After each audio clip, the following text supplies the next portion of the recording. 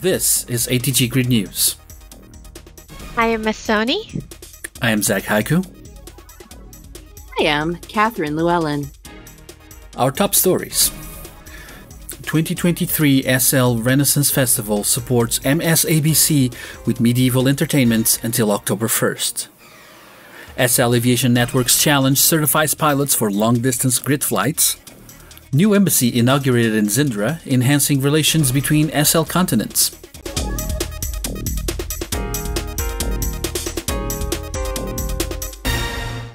Hello and welcome to ATG Grid News.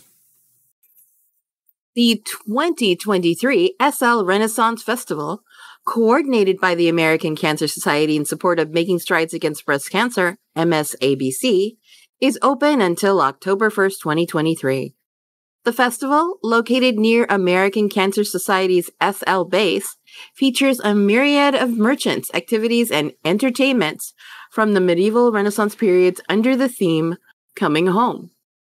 Visitors can refer to the official festival website for details on participating merchants, entertainment schedules, tournament schedules, and participation details by Lindens and Moles. The festival also hosts raffles and a Linden Lab-sponsored silent auction, closing at 1800 SLT on September 30th. Roleplay enthusiasts and treasure hunters can also find dedicated pavilions and events, contributing to a rich tapestry of experiences, all aimed at raising awareness and funds for breast cancer research and treatment. The SL Aviation Network presents the Intercontinental Grid Flight Challenge, a program designed to certify pilots capable of long-distance grid flights within Second Life. Open to any SL pilot, participants are required to undertake a specified long-distance flight planned out by themselves, accompanied by a certified check pilot. The challenge allows for the use of single or multiple aircrafts, each equipped with an enabled fuel system, and mandates completion of all refueling stops, even if it requires rezzing personal fuel stations. The extensive flight typically spans a minimum of 3 hours, but can be completed in 2 legs within 48 hours. Crashes, rest breaks, and relogs are accommodated within specified guidelines. Successful pilots earn a certificate of completion, a spot on the Wall of Fame at the Jinsel International Airport, and bragging rights. Interested pilots can contact Luke Flywalker Fittinger to arrange their flight. Addressing last week's reports on Unity changes, Callisti, the mind behind Crystal Frost, has shed light on the prevailing misconceptions surrounding the alterations. Callisti emphasized that the modifications solely impact large, highly successful studios and do not pertain to smaller entities or individual creators like themselves.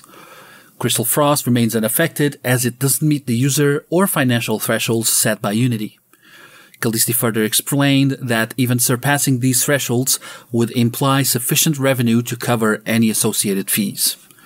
In essence, those who find themselves concerned about the changes are likely not the ones affected by them. Unity has disseminated the revised policy via email to clarify the specifics. The inauguration of a new embassy linking the adult SL continents of Zindra and Horizons took place last Wednesday, making a significant stride in intercontinental relations. The CEO of BBB, Bell, expressed gratitude to Rascal and Kiki for land donations and to Abner Moll for his continuous support. Abner, who doesn't shun adult content in SL, handed over the embassy keys to the honorary ambassador Rascal Starlight, emphasizing the importance of responsible incorporation of adult experiences in SL. Rascal, in her acceptance speech, voiced her ambition to enhance intercontinental relations and promote responsible adult communities, focusing on more than just adult nature of Zindra.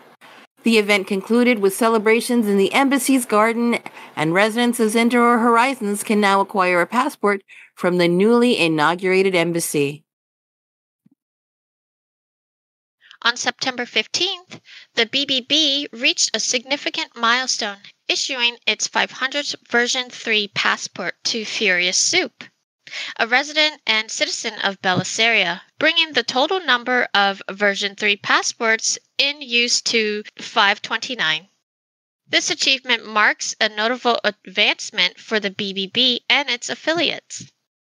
With the recent inauguration of the Embassy of Zindra and Horizons, a new passport has been introduced for the adult continents, adding to the existing variety available for different regions, including Belisaria, CDS, and Planet Tambalia, amongst others. Residents can apply for these passports at the corresponding embassies, facilitating travel and exploration across diverse continents and regions in Second Life. This has been ATG Grid News. Enjoy the grid.